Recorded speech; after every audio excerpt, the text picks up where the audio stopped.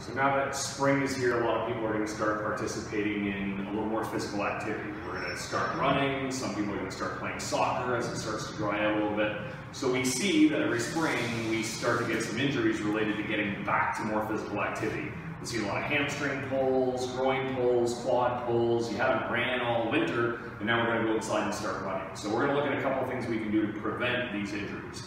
Simplest thing is, number one, can you stand on one foot for at least 10 or 20 seconds? If you don't have good single leg balance, running is basically just jumping from one foot to the other. We got to work on improving better balance, whether that's strength and coordination from our foot, better muscle activity of our hip. You should be able to stand at least 10 or 20 seconds on one leg. You should actually be able to do it with your eyes closed.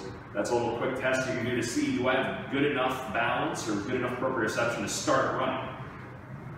The other things we want to look at is, can I exaggerate the position I'm going to be in? So as I run, I have to straight extend or stride.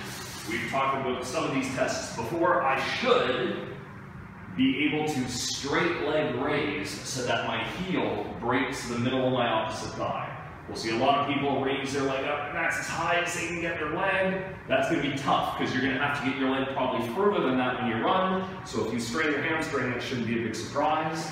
I should also easily be able to kick myself in the butt.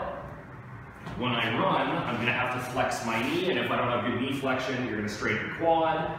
And then the last thing we're going to look at is, can I exaggerate the full stance or full running stride? Most people are going to need to do this on a step, but ideally we do it right down to the floor.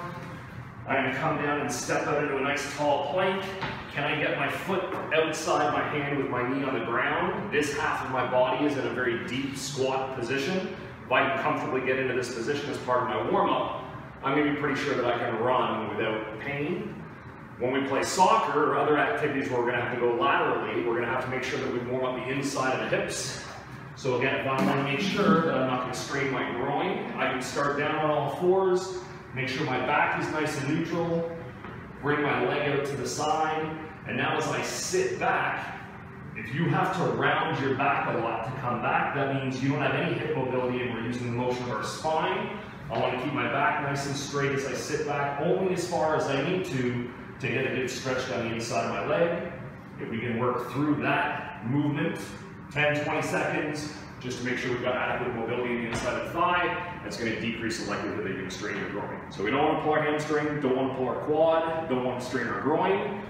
Warm up those movements, full roll, and you should be able to play soccer, run, do whatever you want pain-free.